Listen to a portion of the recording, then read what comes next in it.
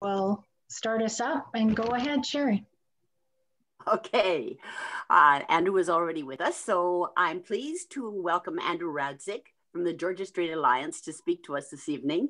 There are more than 175 environmental groups around BC, and Andrew was referred to us as one of the most informed on the risks and realities of oil spills on the BC coast, so we're really pleased to have him. His background is that he has served on two of our province's oil spill phase 2 technical working groups. He's been part of numerous successful initiatives to stop private power projects and also to stop new coal mine development. And he's an effective advocate for good climate change policy at the provincial and municipal levels. Andrew's been in love with the BC coast since his first ferry ride as a child, so he tells me. So the onslaught of fossil fuel projects which threaten the Salish Sea is dear to his heart.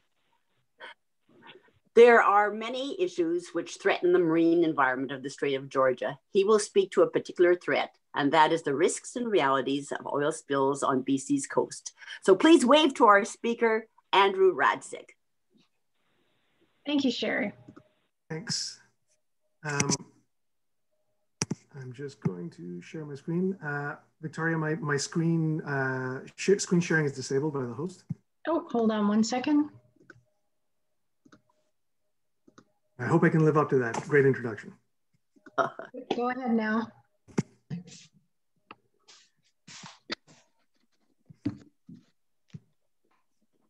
right, can everybody see that? Yes, we can. Okay, so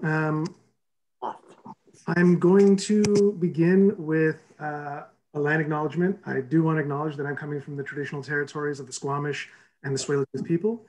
The land and waters here are their lands, and they've stewarded them for millennia. And this is very relevant to this presentation because of how much work both the Squamish and the Tsleil-Waututh have done to advocate for better spill response for decades.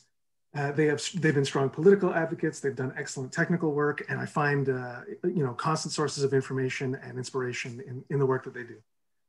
The other coastal nations that find themselves in what we call BC, people like the Cowichan tribes, the Haida, the Heiltsuk Nation, and many others are also tireless advocates for this kind of work.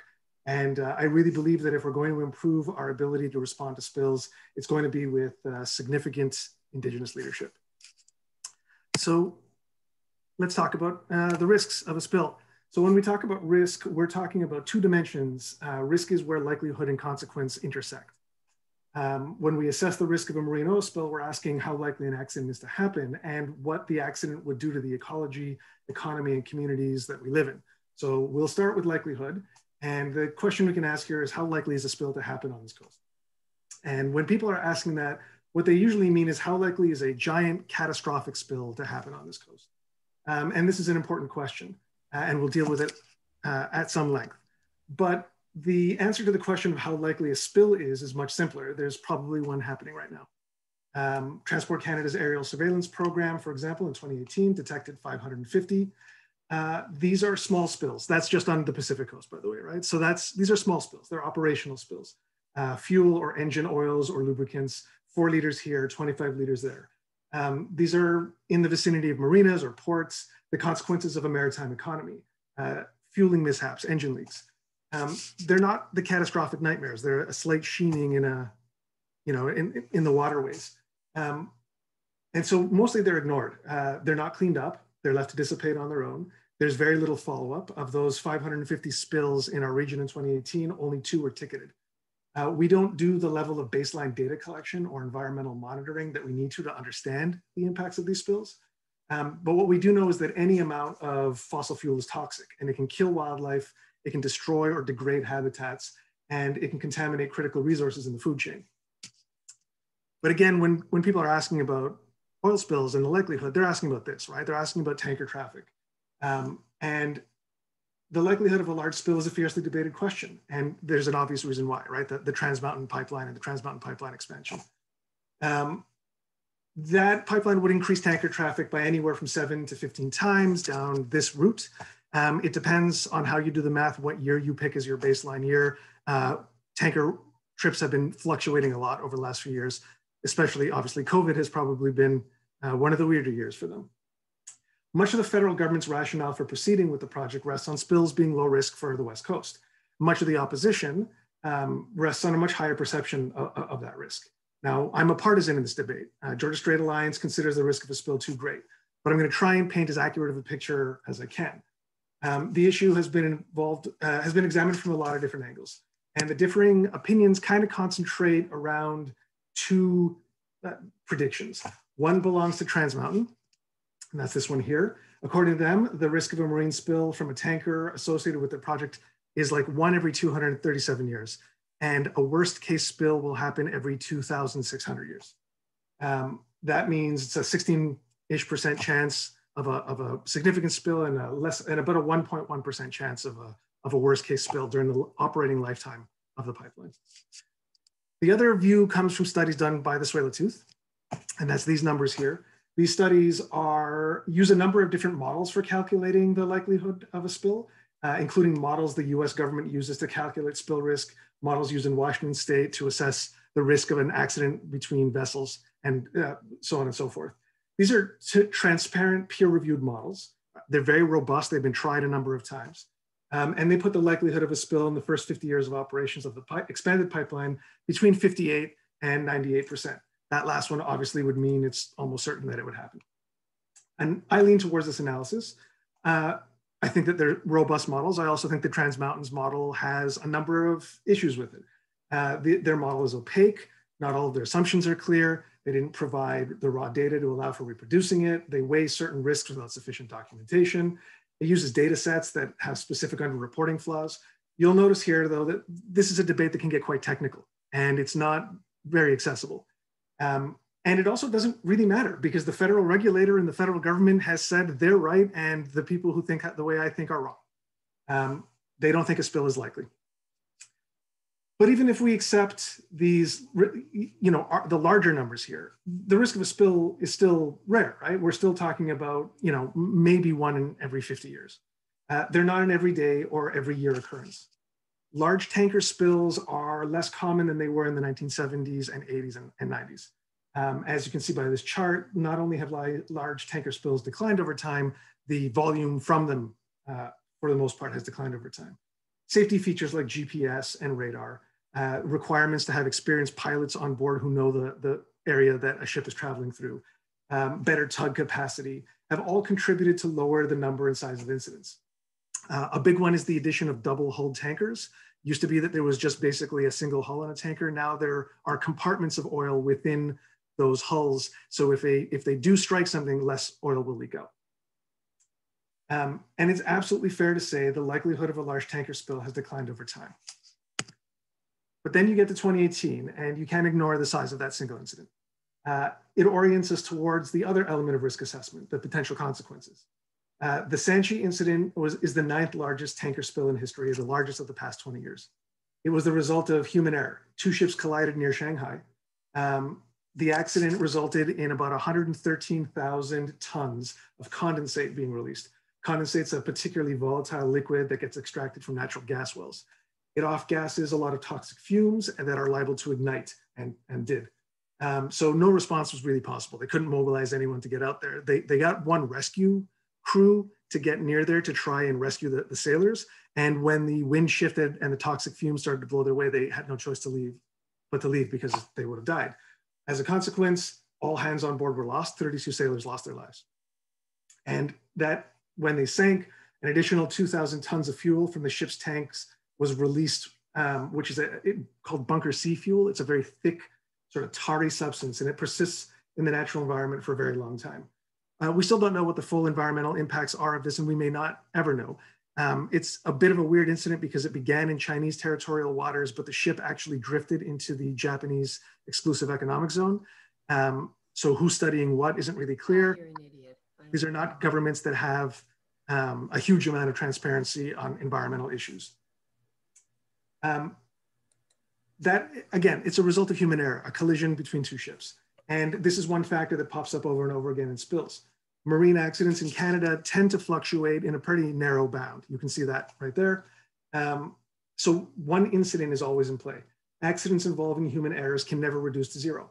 And large spills are low probability, but high consequence events. So you really only need one to have something really, really terrible happen. So that brings up the question of what are the possible consequences of a large spill? What would happen to our coast? And so when it comes to the impacts of a large spill, we have a very well-documented example that happened north of here in 1989. And that's the Exxon Valdez incident. The Valdez is not a perfect analog for a tanker spill in BC. As spill responders like to say, every spill is different. But the Valdez, for example, it was a single hull tanker, not a double hull tanker. In fact, tankers moved to double hulls because of the incident. It carried Alaska crude, which is an oil we know how it behaves in water. Whereas the diluted bitumen that would be carried down the pipeline, we don't have as much information. That's also a hotly debated point, but probably more technical than I'll go into here. The spill resourcing is different, and so on and so forth. But because it happened in such a pristine environment, in an untouched part of the world, it very clearly drew out the impacts of a spill on coastal ecosystems, on coastal economies, and on their communities. Because of its spectacular nature, it was one of the first big cable news stories. The Valdez spill created a great deal of attention, and that meant that there was a lot of scientific study that followed. The species involved are ones that we recognize here in BC: salmon, herring, seabirds, orca. And the technologies and techniques of oil spill response, they actually haven't changed much since 1989. And I'll go into that a little bit later, but booms, skimmers, these are still the things that you use to respond to spills. And hopefully this one isn't one that it shares with BC. Before it happened, state regulators called a large oil spills in Alaska's water highly unlikely. And that meant that they were underprepared. So on March 24th, 1989, the oil tanker Exxon Valdez struck Bligh Reef in Prince William Sound. The grounding of the Valdez happened just after midnight with the ship's third mate in charge. The ship had a state-of-the-art radar system, which was meant to prevent this type of incident, but it was turned off, and it turned out that it wasn't actually in a very good repair. The third mate was sleep deprived, and he was not professionally qualified to take the helm in these circumstances. The captain was asleep in his bunk. Rumor and legend has it that it was after a night of heavy drinking. So the incident had a huge spill response, unprecedented at the time. Boats and booms and skimmers were mobilized from all over. Pressure hoses for beach cleanup, soap for oiled seabirds. Thousands of workers were mobilized. About 11,000 people ended up working on the spill. And over $2 billion was spent on the wages, equipment, and lodgings necessary to clean up that spill. And as we know, the spill was not effective. Spill response was not effective. Alaska was underprepared, as I mentioned. Because of the remote location, it took 10 hours to get booms to the spill area, and booms are what you use to contain a spreading spill. And by then it was too late. Quick response is the difference often between success and failure because oil spreads so quickly. 2 cups of oil released into water can spread into a 1 acre oil slick or about 4,000 square meter oil slick in an hour. And the Valdez spill spread incredibly rapidly. It was half a football field per second over 2 days. That's every second. It was enormous. The Valdez ended up spilling about 37,000 tons or 42 million liters of oil into the subarctic ecosystem. That meant that 2,000 kilometers of coast was oiled, about 300 kilometers of which was heavily oiled. And the cleanup was 10 to 14%. So the overwhelming majority was left behind. The death toll for species in the Sound was enormous. Billions of salmon eggs, 22 killer whales, over 2,000 sea otters, 300 harbor seals, and 250,000 seabirds died.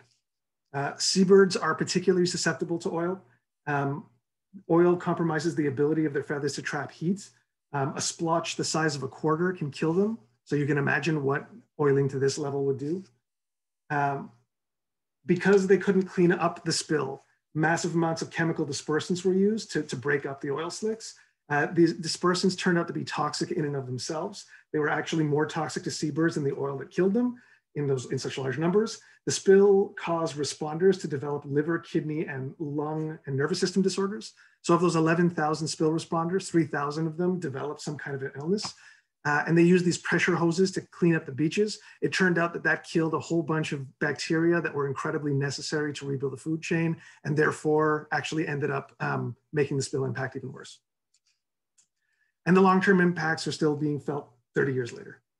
Oil is still on many beaches in Prince William Sound. This one is an image from 2018. Studies in the year 2000, 2004, and 2009 indicated that the toxic compounds in the oils were still bioavailable. Fish embryos in particular were still susceptible to these toxic compounds. Harlequin ducks were showing exposures up until 2011. By about the 25-year mark in 2014, the toxicity had faded in most locations. A few deposits may still be poisoning the wildlife, but most of the rest of them are not. So we can put the toxic impacts of oil in the environment in the 20 to 25-year range. In other words, the length of a human generation. But the population level impacts are still ongoing. The longer term impact on species is partially visible in this chart. This was prepared for the 25th anniversary of the spill by the agency, the trustee council that ran recovery in Prince William Sound. You can see that some species recovered in the wake of the spill at various different timelines, but others are permanently diminished. In the case of the transient orcapod, it has been rendered functionally extinct. What that means is that the pod has survivors, they continue to travel the Sound, but they can no longer breed. And this is a genetically distinct population that is nearing the end of its existence. Our lasting memory of them is going to be a skeleton in a museum because they're not going to be there for very much longer. The impacts on the economy of the region were dramatic. You can see from this, you know when the spill happened. This is fishing revenues. And the fishing industry was one of the largest employers in the area. The fishing industry workers were absolutely stretched thin. It created a wave of bankruptcies and people that were hanging on by the skin of their teeth in the region. When the fishing revenues bounce back, when you see the fishing start up again, most of that is salmon fishing and not herring fishing because the herring never recovered. What's important to note about that is that people who are local to the Sound really relied on the herring fishery. It was worth about $8 million a year in the late 80s, and it's gone. It has basically not returned. And this has led to an estimated $400 million loss for the fishers in the region. And the impact on tourism was similar. Revenue from sport and recreational fishing, which is a big driver of tourism in Prince William Sound, dropped by $580 million the next year. Alaska suffered immense reputational damage. No one wants to vacation in an environmental disaster. And human recreation and tourism are still considered recovering from the spill. So the people who had the bad luck to live on a tanker route were hammered in the pocketbook. These economic losses were supposed to be compensated for by ExxonMobil, and a lot of fishers especially were looking at this as a lifeline.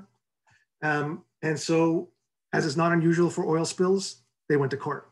So in 1994, 38,000 people were involved in the litigation, and they won. A jury awarded them $287 million in compensation and $5 billion in punitive damages. Exxon appealed. They took it to the Ninth Circuit Court, who cut the punitive award from $5 billion to $2.5 billion. They appealed that all the way up to the Supreme Court, and the Supreme Court cut that down further. It ended up being $507 million. In other words, a tenth of what the original award was. And later that year, Exxon agreed to pay 75% of that. So this kind of legal attrition is not unusual in oil spills. Just to put this in perspective, the total damage was $9.5 billion, and Exxon paid out $3.4 billion in total for the spill. The rest of that is a bill that was footed by the taxpayers. So with the ecology scarred, the economy hammered, social impacts were deeply felt. The communities, excuse me, of Prince William Sound are very small and remote. The largest community in the Sound, Valdez, had a population of about 4,000 people in 1990. The immediate impact of the spill had a dramatic impact on people's mental health. 1 year after the spill, researchers found that 20% of people in the communities they were studying had generalized anxiety disorder. 9.4% of them had PTSD. Longer term studies found a host of impacts. I won't even list them. I wouldn't even necessarily say you need to look at this with exhaustive detail. It can be actually overwhelming to look at. There were insufficient mental health and social resources to go around, and communities experienced litigation, the ongoing litigation, as a major source of stress. As the court case dragged on and the impacts were being felt, people started to leave the region because they were looking for a better life elsewhere. And those job losses were exacerbated by the fact that subsistence fishing, right? People going out and getting their protein from the land, 13,000 people in the region lost their ability to do that. And these impacts were even more pronounced in the indigenous communities, the really small tucked away communities in the Sound. The cultural values of Alaskan indigenous communities are intimately linked to the seasonal harvest of salmon and clams, seals, and other marine wildlife. these harvests provide protein for the community and cultural meaning, and these are not separate categories for these communities. Spiritual themes, their conceptions of themselves, traditional knowledge and seasonal rituals linked their communities to their biophysical environment. The spill disrupted that connection. It was termed a collective trauma. An Indigenous leader says of the spill, this is hurting more than anything else we've experienced. And when you think about the impacts of colonialism, that really draws out like how the spill, hit those communities. Fumes were sickening people. These communities were overrun by spill response teams. It was likened to an invasion. The impact on wildlife had a tremendous cultural resonance. Another Indigenous community member was quoted as saying, when you pick up these dead carcasses day after day, you go through a mourning process. It's not only the death in your environment, but in a sense, it's a death of yourself because you're part of that environment. Not surprisingly, the impact of the spill caused violence, drug and alcohol use, and social issues in these communities to spike. But there were even less social and mental health resources available for Indigenous communities than there were the already insufficient amount available in the settler communities.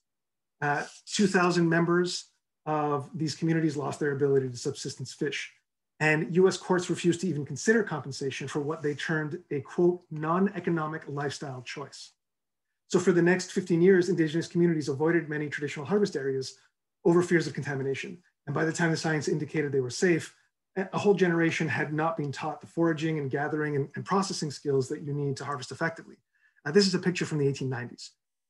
And this kind of stuff just wasn't done in those communities for a very long time. So youth weren't learning subsistence skills, elders weren't engaged in teaching them, and this dislocated a cultural system that had endured for millennia. So when we talk about the consequences of a spill, it's this kind of dislocation of ecosystems, of economies, and of communities that are what we at GSA think of and what we're concerned about. And the Valdez is often held up as the great oil spill catastrophe, right? It's the biggest, the largest, and the worst. But this isn't actually correct. This is the 36th largest tanker spill. It is the best studied one. It's probably the best studied environmental disaster. And it illustrated that some ecosystems and species are far more sensitive to oil than others, that impacts can linger for more than 20 years, and that the people in an area are going to feel those impacts for a very long time. And because of its relative proximity, the cultural resonance, the fact we share many species, it stands as an important reminder of how and why spills can go wrong if they happen here in the Salish Sea. These are some of the areas that would be impacted by a likely spill here. The Valdez incident is not what a worst case spill would look like in BC, but it does give us an idea of what the consequences of a large spill could be. So it's obvious here, right, that the spill response in this case, in the Exxon Valdez case, was a failure. So how effective is spill response now? Surely things must have improved. We've got these great boats, right, and all of this new equipment coming down the pipe. We're often told that Canada has world-class spill response. So what does that look like? How effective is spill response around the world? We want to get an idea of what the average is for cleanup. We're obviously looking to be above average, but it's a good place to start to ground our expectations. So I'm going to ask everybody here, how much oil do you think is recovered in the average spill? Take a moment and think about it, and I'll show you in a second. So we're going to rely here on an industry source. This is the International Tanker Owners Pollution Federation. And what they say is that the average cleanup of a spill is 10 to 15%. The government of Canada is actually even more pessimistic. They say 5 to 15%. So anybody who had that number, that's it. It turns out that the Exxon Valdez case, that 10 to 14% is not an outlier. That is the average of spill response. Not only is most oil left behind in the natural world, but again, the overwhelming amount of that oil is left behind. And as I mentioned earlier, the foundational technologies of spill response are still the same. We use booms to contain oil or to prevent oil from entering into specific areas. You run skimmers to take the oil off of the water. You use fire to burn it when it's grouped up if you don't have a way to get skimmers there to skim it off the water. And you use chemical dispersants to break up large oil slicks and to try and contain oil or to try and deal with oil that isn't containable. And frankly, the last two have some pretty other significant environmental issues involved with them. Yeah. Now, there have been no great technological leaps forward since 1989. And that's why it's no surprise that rates look the same. There's no magic new technology that people have been deploying. But in the context of their expansion proposal, Trans Mountain have produced volumes of information that say if a spill happens, we're going to clean it up better than anyone has ever cleaned it up before, much better than average, right? They have a specific scenario that's a likely spill. It's a tanker losing power at a key moment. It'll run into a reef in the Gulf Islands, and they project the ability to recover over 64% of the oil spilled at this reef, Arachne Reef, leaving only about 25% of an oil spill that would end up on shore. They say that with better data, with more equipment, and with rational management, we can get 4 to 6 times better a cleanup than the global average, while using the same fundamental techniques that we always have. This report was written in 2013. So it is worth asking the question, how well have things worked since? So we have 2 incidents that happened, one in 2015 and one in 2016, that we can really draw out what spill response on this coast looks like. On April 8th, 2015, in English Bay in Vancouver, somewhere around 4:45 p.m., boaters began to spot a spill slick. The Coast Guard was notified by the public there was a spill, including thick balls of tar in the water, at about 4:48 p.m. So the weather was mostly clear, sunny with some clouds. The temperature was mild, something like 12 degrees at that time. Now, English Bay, on a clear day in spring, is one of the best case scenarios for a spill. Lots of eyes on the scene, no wind and wave to hamper response. Within an hour of the largest concentration of spill resources in BC in various ports, with the spill base for our coastal spill responder, Western Canada Marine Response Corporation, being about 40 minutes away. This was a fuel, not a crude oil spill, so it was lighter and wouldn't be as likely to sink. So you'd expect rapid response and extremely effective cleanup. So how much would you expect to clean up in this case? Again, I'll ask you to think about it for a moment. What percentage of this do you think was cleaned up? So there was a lot of discussion in the early hours within the Coast Guard about the spill. It took longer for them to notify WCMRC, probably, I think, than they would in retrospect. WCMRC boats arrived around 9:30 p.m. and began skimming oil off the water. But the Marathassa kept leaking fuel. The Marathassa was the ship responsible for this.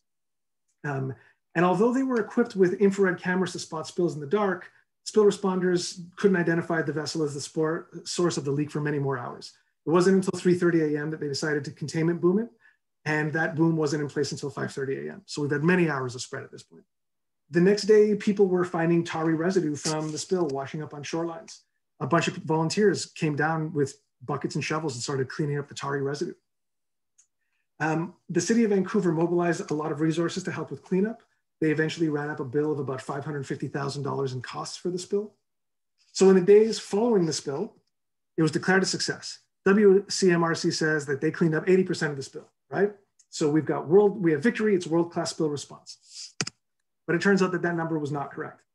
The Coast Guard pegged the cleanup at about 1,480 liters, and Transport Canada said that 4,000 liters was spilled.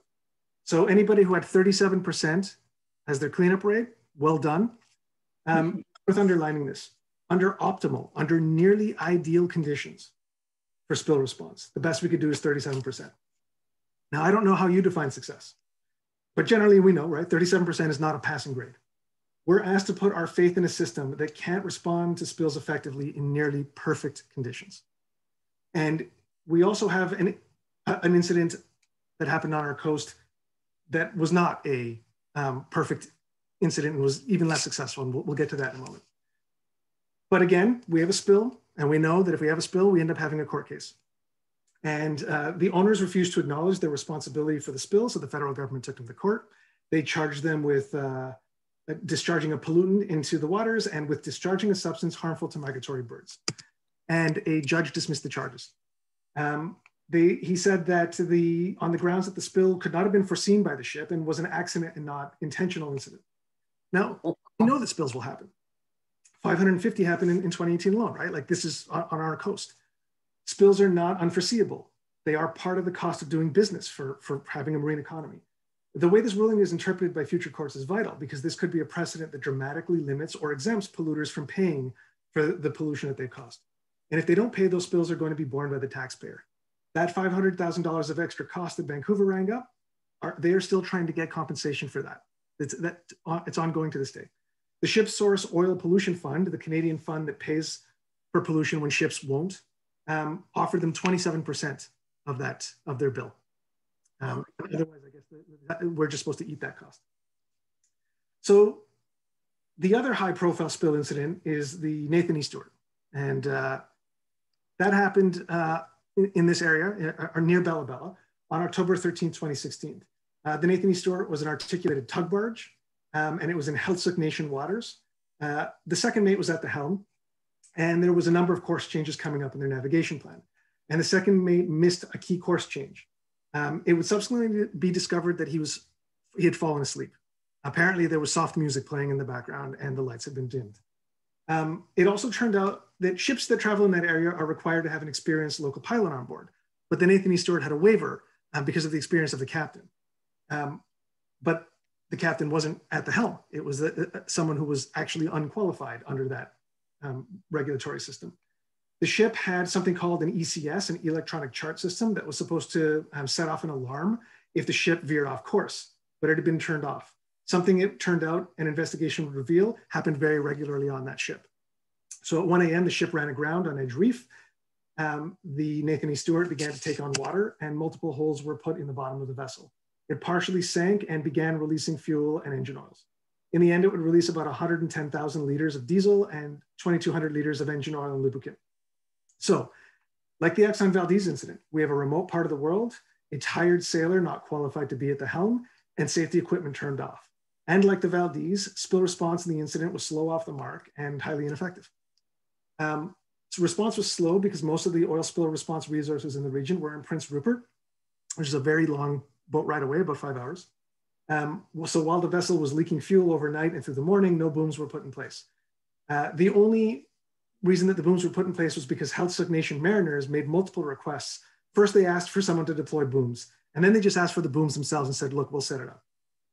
But boom setup didn't begin until noon, and the mariners were not given much training and limited instructions on how to set them up. There wasn't enough boom to cover the mouth of nearby Gale Creek, which is an important cultural and harvesting area for the Heiltsuk. It also wasn't up to the conditions that it was deployed in.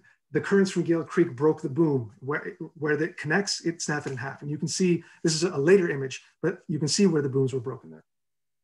So it wasn't until 6 p.m. that evening that a vessel showed up that had booms strong enough to be able to have a chance of withstanding these kinds of coastal conditions.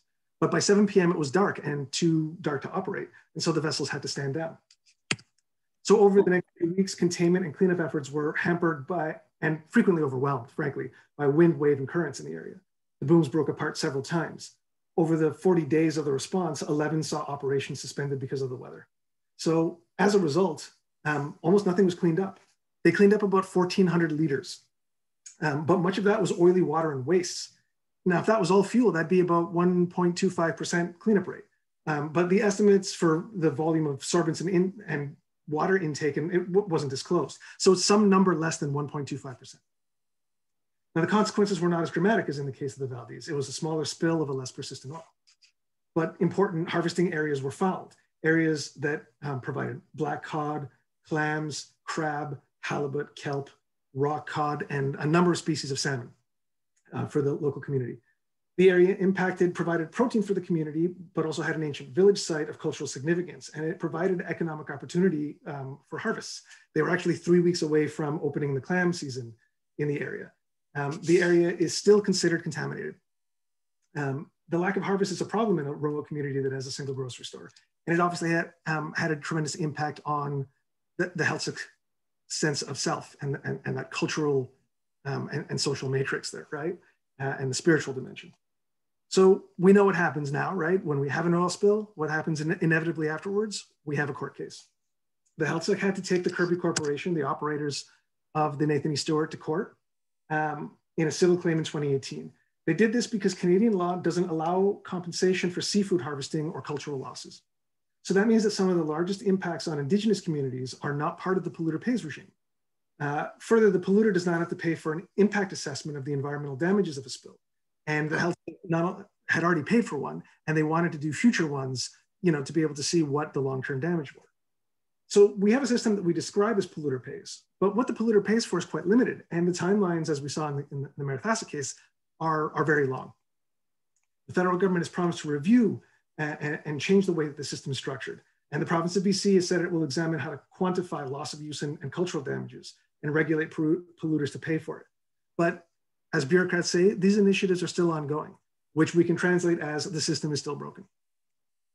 So looking at these two events, I find it difficult to take the invocation of world-class spill response seriously.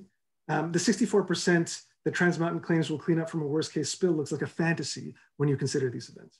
If we can't handle these relatively small spills, it is beyond me to think why anyone think we'll do better when it's a thicker tarious substance in enormous quantities. If we can't clean up more than 37% in ideal conditions, how are we going to do 64% in, under conditions where things aren't that easy? So how can we improve it? So we could do this. These are the elements of a world-class marine spill prevention and response system. An itemized list is obviously pretty long. And even this is just an overview. The polluter pay system needs work. We've talked about that. We need more mandatory pilotage requirements.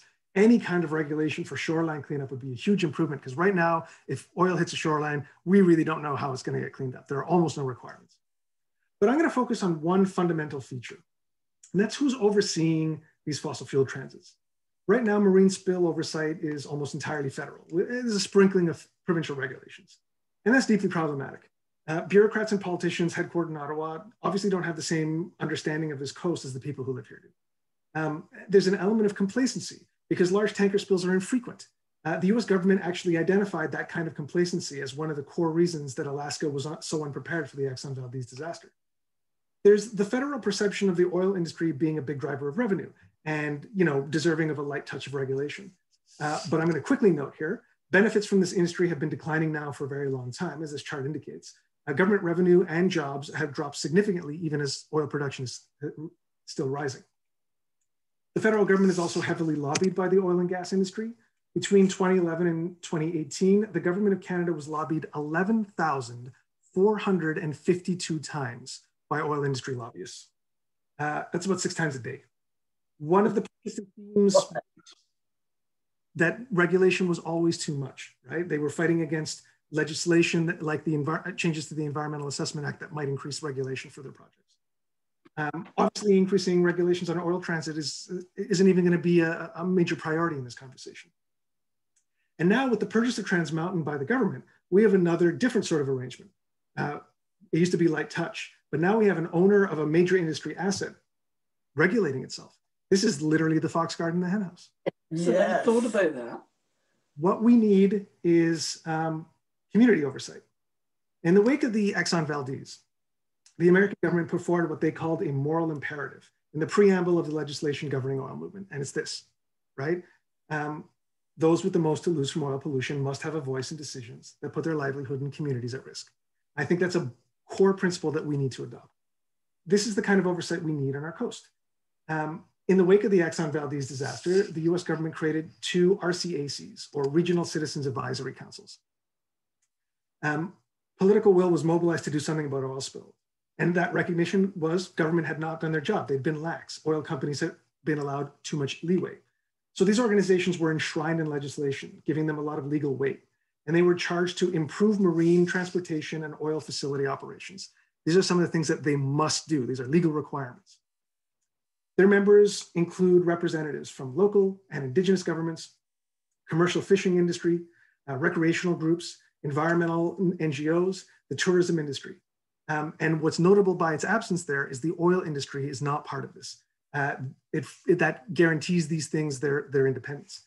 But they have a very codified relationship with the oil industry. They have a contract with them. The RCACs have a contract that says that for as long as the oil flows, it's their job to monitor the terminal and tanker operations.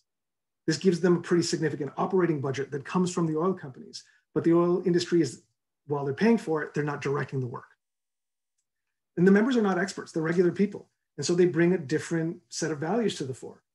They do a lot of outreach to the public. They have highly expert technical staff and advisors that they work with. And they deliberate and make their recommendations transparently. The work is meaningful, it's focused, it's well-funded, and it has that moral weight. And it's resulted in some incredibly positive impacts in spill response. Earlier, I mentioned the whole thing about double-hulled tankers. That's a standard that the US government brought in, and it then became an international standard. That came as a consequence of a recommendation from these RCACs. They've helped to set world-leading standards on spill response, resulting in some of the best technical manuals on how to respond to spills, a robust network of these things, geographic response strategies for almost every single sensitive area and feature along the Alaskan coast. They've set up high standards for drilling and training for spill response, and so many more things. It's a laundry list of them. Now, there has been a pilot project for an RCAC here in Burrard Inlet, here on BC's coast, involving the Tsleil-Waututh, the 7 municipalities surrounding the inlet, and GSA, where we're one of the groups, and working together on it. But we've been unsuccessful in getting senior levels of government interested. It turns out that giving power to local communities is not high on their to-do list. But there's also another model for it here in BC. And if you want community oversight on spill response, do that spill response yourself. So the Heiltsuk Nation put together this proposal for an Indigenous Marine Response Center, where they would run it, building on the marine and maritime traditions of their people. They decided to put together a powerhouse team of experts to put together this proposal and look at what does real world-class spill response look like. That image I showed earlier, that laundry list of the things that would make up spill response, they were like, how do we actually do those things? So they had engineers, tug and barge operators, data analysts, spill responders, vessel designers, and shipbuilders were all involved in this proposal. They proposed a very different model of spill response, something that looks more like how fire departments work than how oil spill response now, with oil responders on in spill response barges beside rapid response vehicles that would act sort of like a fire truck. They would get out and they'd get out quickly. They'd be ready to go immediately. They would use, and they'd have people trained in depth, not only who worked for it, but also in these local communities. They would also use state-of-the-art vessel tracking data to prepare for when there are risky transits coming up. And they'd have a lot of eyes on the coast. So they're trying not to just be reactive to spills, but be proactive. And they found that booms and other key pieces of equipment are frequently overwhelmed in the conditions along BC's coast. And so they proposed a significant budget for research and development into better equipment. And they proposed to build on some of those planning concepts that they use in Alaska. It's an incredibly thorough proposal with a host of good ideas in it. It would also be significantly more expensive than spill responses now. It would go into the hundreds of millions of dollars, over a 10-year period. And unsurprisingly, the federal government didn't really engage with their proposal. They're not looking at taking these ideas in and into the way that I frankly think that they should be. So the work of these Alaskan RCACs and the Heiltsuk proposal point to what more effective oil spill response could look like. I don't want to use the term world-class or world-leading because those terms are basically just rhetoric. They won't cut the risk to this coast to zero, right? But it will be a dramatic improvement over the status quo. Now all we need is the political will to adopt them. But it took the Exxon Valdez incident to get community oversight in Alaska. And my hope is that we don't need a catastrophe here to get the same, but my fear is that we will. And it's important to note something here. We're in the last mile of fossil fuel transits. Climate scientists are clear, we need to phase out fossil fuels by 2050 to avoid the worst impacts of climate change. Climate policy is slowly turning in this direction, and we will probably see the last tanker transit in BC sometime in our lifetimes. I hope that we don't suffer the cruel historical irony of a spill in the last days of the fossil fuel era. Right now, that's on the table, and it doesn't have to be. And there's far too much at stake for that to happen. So thank you very much. And if you have any questions, I'm ready to take them.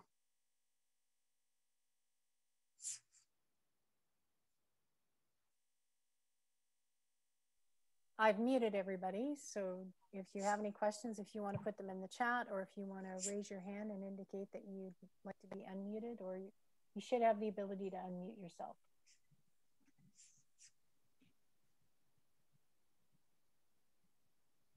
Andrew, do you think that the fact that we are coming to the end of the fossil fuel era is the reason why there's so little interest on the part of the governments in funding these kinds of endeavors? I don't think our governments are convinced that we're coming to the end of, near the end of the fossil fuel era. We've just seen the government of Canada bought the Trans Mountain Pipeline. It has an operating life of 50 years, right? If they build the expansion. So they think there's another 50 years to go. Climate science doesn't think so. And there are other parts of the federal government that would say, no, we're going to be phasing this stuff out. But I think that, there's a lot of brains in government. Many of them are not convinced that fossil fuels are coming to an end. I'd also say that here in BC, right, where we're putting billions of dollars into the liquid natural gas plants and fracking in BC's north, we're also not convinced that the fossil fuel era is ending. I don't think that that necessarily has anything to do with it. I think it's far more about the impact that it would have on the bottom line. Someone's got to fund it. We're supposed to have a polluter pays regime, so it's supposed to come from the oil industry. And the oil industry, like, they lobby a lot. They don't want to see that happen.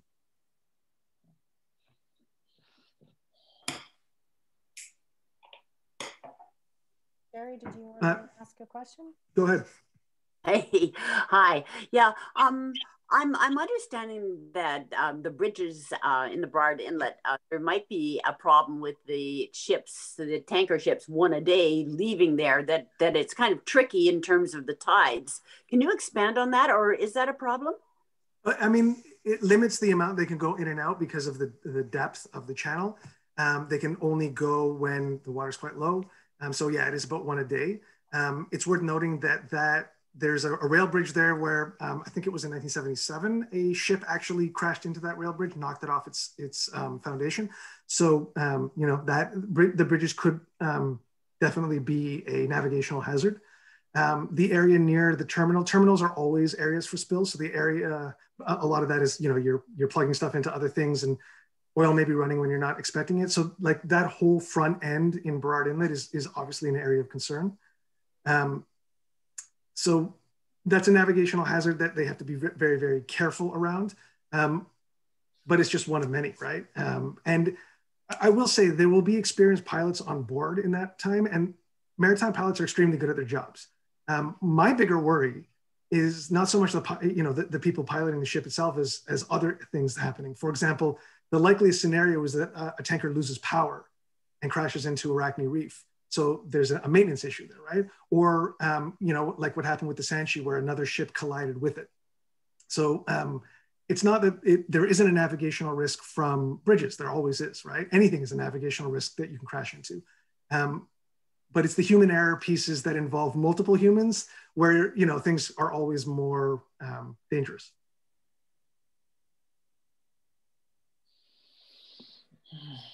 Hi, thanks for your presentation, Andrew. It was very interesting. My thing is getting baseline studies done, you know, the environmental work that needs to be done along the coastline, just to assess, you know, what cumulative impacts are there, what areas are identified as being particularly stressed, and also factoring in climate change into that. So that's all really expensive. But I think it's important to steer the government in that direction, you know, with some pressure, so that we know what we're working with when spills happen. You know, you can say, well, this is what we've got, this is how it's being affected. So do you have any ideas of how that can be approached? Yeah, I mean, there's two angles to it. So I'll start with one that right now the province of British Columbia is reassessing Trans Mountain's environmental conditions for their certificate. It's a very narrow reconsideration because of the way that a couple of interlocking court cases happened. One of the things that we've advocated for is that kind of baseline work, shoreline work. BC can't ask for marine stuff that's like on water because that's federal jurisdiction, but a shoreline is in BC's jurisdiction. And they put out their draft recommendations, and there's nothing to that. They say, well, the feds are doing it, so we don't have to, which I think is really problematic. If you go to our website, you can, there's a tool there that you can sort of send a message to them saying, hey, we're watching you on this, and some points to consider to put in a submission into that process. So I think it is vital, obviously, for this to be done. The Tsleil-Waututh are doing a lot of that work, and the Squamish should be going to do that as well in Burrard Inlet. I know a few other nations are also starting to look at that as well. Most Indigenous nations would love to do more of that, quite frankly. They're just under-resourced for it. And this is one of the reasons why I think that spill response is going to take Indigenous leadership, because they take the stewarding of their land and waters, frankly, more seriously than a lot of our political leaders do. That said, there are people that are pushing for this in various different levels of government. So I would say, you know, we've got this window right now where we need to push for it. But, you know, there's constant advocacy for this in everything from environmental assessments of projects that might impact these areas to, you know, general sort of information reports that are being generated by scientists and pushed by various different environmental groups, to government decision makers and to senior bureaucrats. And I think it's important to know that that pressure is, it's like the water eroding, you know, a rock over time, right? Like it's starting to work, but we're in a race right now with all of the different sort of impacts that we're talking about. The climate crisis is obviously a huge issue, and we're going to be feeling the impacts from that. But, you know, as a friend of mine likes to say, the climate crisis is one element of actually a larger crisis, and that's a waste assimilation crisis, right? Where we don't know how to, you know, the atmosphere is struggling with assimilating with this waste product, carbon dioxide. But we have wastes in every ecosystem that they're struggling to assimilate, and we're overwhelming them. So, you know, we are in this race against time where people are starting to come around to like, we do need to do this kind of baseline work, and baseline science is important.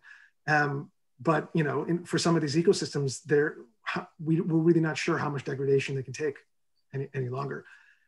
So yeah, take that opportunity now, I would say. And I would also say that groups like, you know, Georgia Strait Alliance, Raincoast, all the other groups that work on these kinds of issues, you know, get involved with them because, you know, we need the help. There's only so many of us to go around, right? And we need to get government to really jump on this stuff. You need tens of thousands of people that are pressuring them so that they know that we're watching. And, you know, not to be too crass, but so that they know that their voters are watching. No. Thank you. Any other questions? Can I sneak one more in? Sure, go ahead, Sherry. This West Coast Marine Response, is it now 100% Canadian owned? Because I had heard that at one time it was 50% owned by Kinder Morgan. I'm not really clear on the ownership structure right now. I'm not sure who's on the board of directors. So I'd have to look. I do know that a lot of the staff, the senior staff at Trans Mountain, are the same now as they were under Kinder Morgan. They basically like stayed in their positions. I'm not sure if that extends to the board of WCMRC where they have positions. I'd have to double check that. So I'm not 100% sure. I will say though that in some ways it doesn't really matter if it's Canadian owned or not Canadian owned. I think that because it is an industry owned spill response organization, the spill responders themselves, you know, I don't want to besmirch them and say that they don't care about this stuff. You know, I think you don't go into that kind of work if you don't care. But questions of resourcing and those larger sort of questions that come from the top down. I mean, oil companies they haven't been the best environmental citizens over the years, whether that's in Canada or anywhere around the world. So, you know, I don't care if it's a Canadian-owned oil corporation or, you know, owned by, you know, Americans or the Dutch. We've seen accidents happen time and time again. And, you know, the level of concern just isn't there in that industry. There really is, my perception of them as an industry where, you know, they're trying to squeeze out every dollar. And so, you know, safety becomes a secondary or tertiary concern. Thank you. I have a question. Sure, go ahead. Okay, You're here, do you wanna, you're not on your camera, but if you wanna go ahead.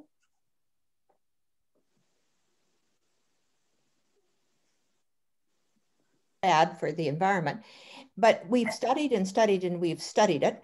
Has the same amount of energy ever gone in to the amount of raw sewage that has been pouring into the oceans for centuries? Like for the acidification level, because we know the acidification level is destroying the fish and all of those kind of things. Like I'm from the prairies, so I do know you can't go off fossil fuels on a dime because people will freeze to death. It's minus 40 there today. So as a Canadian, I think we have to find balance. And I often, I know the oil fields have been aggressive, et cetera, but also we've also dumped, I'm not sure if Victoria is still dumping raw sewage into the ocean. Have we ever spent some time studying those things?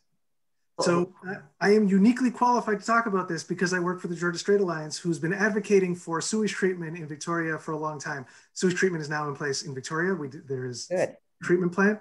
For those who've been around for a while, they may remember Mr. Hankey, the giant walking poop, who used to draw attention to this issue for a very long time. Yeah, we've been working on that issue for extremely long time, the volume of sewage would not, the amount of damage it does is infinitesimal compared to what a large spill could do. And I appreciate that it takes time to transition an economy and people's day-to-day lives away from fossil fuels. That's why we have to begin now, and we're not. The idea that, you know, well, we can't turn on a dime is absolutely true, but we're not talking about turning on a dime. I have been in the environmental movement for 20 years. On and off. I've done other things in my life. 20 years ago, I remember talking with a elected official about this kind of a transition, and you know, they weren't taking it seriously 20 years ago. I quite agree with you on that one.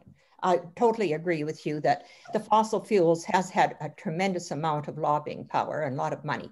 And we do need to be getting off of it. But at the same time, like, we have to find a fuel source to heat homes that doesn't give off any more, you know, as much. Natural gas is pretty low an emitter compared to lots of things.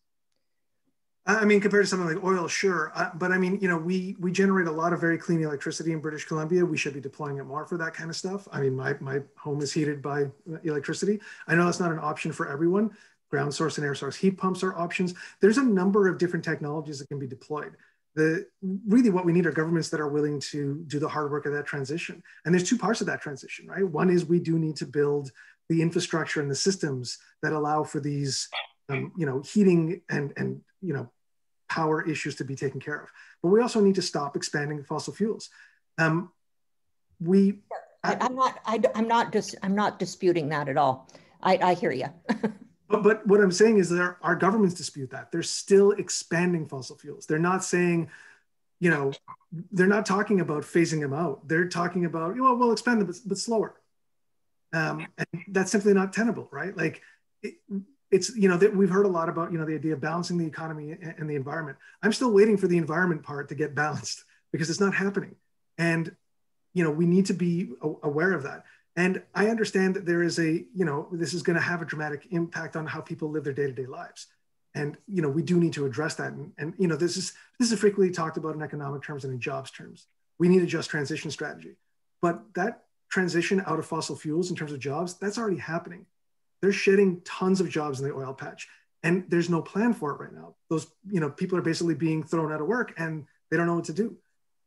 If governments were, you know, serious about their commitment to jobs in that industry, they'd also be thinking about the workers that are losing their jobs as a natural consequence of you know, technological advancement, meaning that there's a lot more automation in the oil field, and as a consequence of oil demand starting to plateau because of climate policy.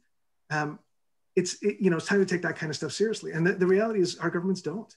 You know, they're getting closer and closer to that point, but it really is like pulling teeth, and it's incredibly disappointing. So I hear you, and I don't disagree with you. And I think that there's actually a lot more common ground on this than that is sort of traditionally sort of structured in the economy versus environment debate in the media. But we do have to, you know, be really clear on this. If we want to follow the science, it says we need a phase out. And if we want to be, you know, fair to people, we need a just phase out, an orderly phase out, one that's planned and thoughtful and doesn't just have negative impacts on the communities that are very resource dependent. In BC, we saw what happened in the 90s and 2000s as logging basically transitioned out of employing people, right? It went from being a very large employer to a lot of automation. And, you know, it devastated a lot of those communities. That's going to happen in the oil patch right now because the battle that's being fought is a completely different one. It's not the battle that should be fought, which is, all right, this is happening. We need an orderly transition. What kind of hazard, to change the subject a little bit, does coal present in terms of marine transportation? That would depend on a whole bunch of different things. It definitely doesn't release as much toxic material. It doesn't spread as much. It's a lumpy, chunky thing. Off the top of my head, I can't think of any coal spills that were of the level of devastation of an equivalent size of oil. I'd have to look it up more though to tell you more than that. For me, my primary way of thinking about coal as a threat is, of course, as a climate risk, and also actually as a toxic substance, right? When it can definitely, you know, cause a lot of sort of human health impacts, dust and whatnot. But yeah, as far as a spill goes, I'm not really sure if it's marine impacts to the degree that I know other impacts. So thank you, Andrew. I'd like, is there one more question? Yeah, I have a question, Val. It's Bonnie. I'm a creature of the Great Lakes. And I wondered what degree of study is going on about the spills and recent spills in the Great Lakes. Much smaller volumes of water, much more heavily populated areas immediately adjacent to any spills. Could you make a couple of comments or perhaps suggest a source I could go take a look at? Yeah, I actually wouldn't know off the top of my head. And that Fair enough. It's a shame because I am also a creature of the Great Lakes. I was born in and I grew up in Thunder Bay, so more than one. I will say that anytime that you have a fuel release into the water or any kind of fossil fuel release into water, you're going to have off-gassing of toxic fumes to a greater or lesser extent. So there's obviously going to be some kind of health impacts.